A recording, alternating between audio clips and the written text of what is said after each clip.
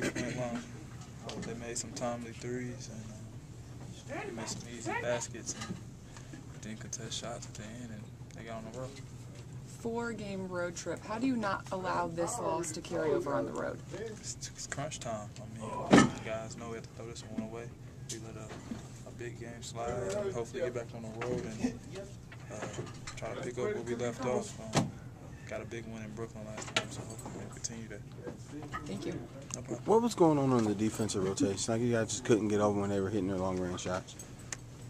You know, they have so many shooters out there, so, you know, LaMarcus Aldridge being able to stretch the floor like he can. And we had to rotate to him, and our rotations went all the way down today. And Lillard hit some timely threes, and Wes Matthews did. Coach was saying you guys are trying to outscore teams by hitting more shots than you probably normally do. Like, is that what you're seeing, or if not, then what are you seeing as to what's causing on offense?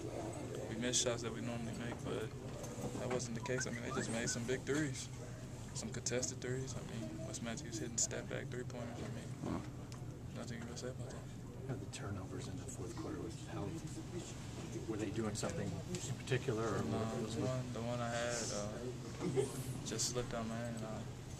Seeing where Al was wide open, I just didn't put enough on it. But it wasn't their defense. I mean, we got any shot we wanted.